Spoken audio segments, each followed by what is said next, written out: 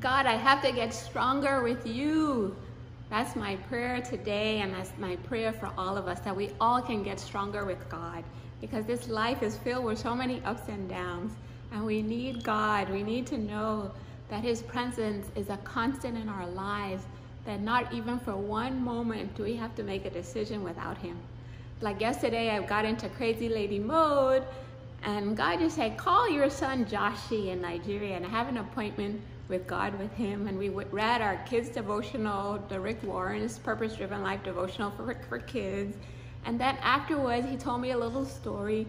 He said, Mommy, this is my 10-year-old son, by the way, Joshi. Say, Mommy, I realized I have 3 voices going on in my head.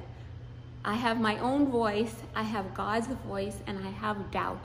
And he told me a story of how he did something and he felt God telling him, no, Joshi, that's not the right thing to do. So he went back and did what he was supposed to do, listening to God's voice. And right in that moment, I realized that that's what I needed to do. I know the devil wanted to put some things in my head that I should do this and I should go crazy and blah, blah, blah. And Joshi just reminded me that I'm rolling with God, that I'm going to do what God would have me to do. And like Natasha Cobb says, joy is where God is, love is who He is, and peace is where He is. So I always want to be in that space, my most loving self, my most peaceful self, my most joyful self, listening to God's voice and making Papa God happy and proud of me in every moment. Not always easy though. So I was calling a friend in the Bahamas after that, and I told her, I said, you wouldn't believe what my 10-year-old son said to me. And I told her the whole story, and afterwards, I said, we have to be like Joshi. We have to be in every moment doing what God would have us to do. Because she admitted to doing something that she knew she shouldn't have done, and that's what wasn't what God would have had her to do. And I say, no problem. When we fall, we pick ourselves back up and we keep going and keep looking to God in every moment, seeking to make Him happy. And right after that, I just sat outside having an appointment with God. And this meditation book that I just decided is just a book filled of God's promises and Bible verses.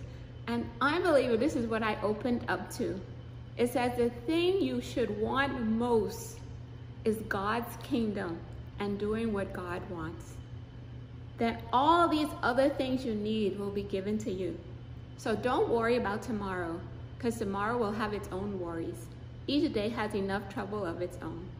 So there I am, just telling her that we have to make God happy in every moment, doing the things God would have us to say, going where God would have us to go, doing what God would have us to do in every moment. This is what I want us to shoot for. And for this verse to come up was just God confirming it. It said, the thing you should want most is God's kingdom and doing what God wants.